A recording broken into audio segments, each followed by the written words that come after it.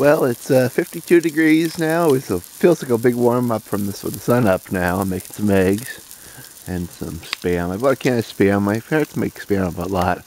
I've never been a fan of Spam. I also don't like how it comes in a metal container so you can't burn it when you throw it away. But I can totally save it for recycling at the transfer station.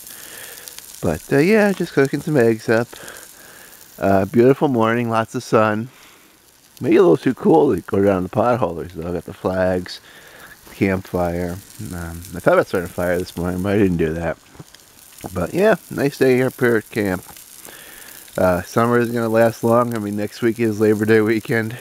Still don't know if I'm going up to Moose River Plains or what I'm going to do for Labor Day weekend, but I'll figure out something and have some fun and enjoy whatever summer is still left to enjoy.